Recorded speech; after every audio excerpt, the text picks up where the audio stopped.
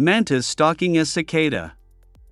Early morning in deep within a lush forest, a mantis, renowned for its cunning and stealth, stalking its prey with unmatched precision. This time, its eyes were set on a cicada of rare beauty whose melodious song filled the air with a hypnotic resonance. Hours turned to days as the mantis patiently observed and learned the cicada's patterns. It knew each of the cicada's favorite perches and the best moments to strike. The forest was abuzz with anticipation, as the other inhabitants eagerly awaited the outcome of this epic showdown.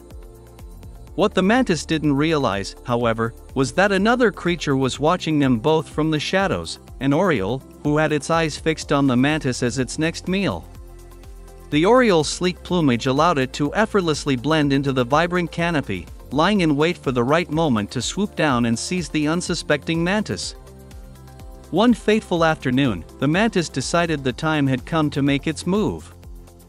It stealthily approached the cicada, perched on a delicate branch, singing its heart out. As it crept closer and closer, the mantis could feel victory within its grasp. Unaware of the impending danger, the oriole spread its wings and prepared to strike. The forest held its breath, for the fate of all three creatures was about to be decided in a single moment. The mantis leaped into the air, targeting the cicada with lightning-fast precision. At that very instant, the oriole swooped down like a shadow, its sharp talons outstretched.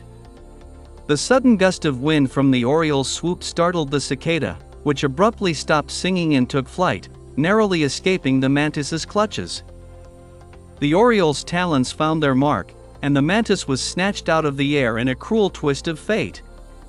The mantis, which had stalked its prey so diligently, had become prey itself.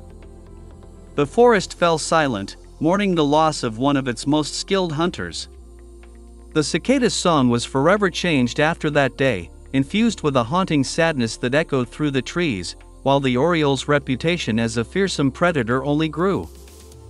The tragic tale of the mantis and its unfulfilled quest for the cicada became a somber reminder to the forest's inhabitants of the fragile balance of life and the ever-present dangers that lurk within the shadows.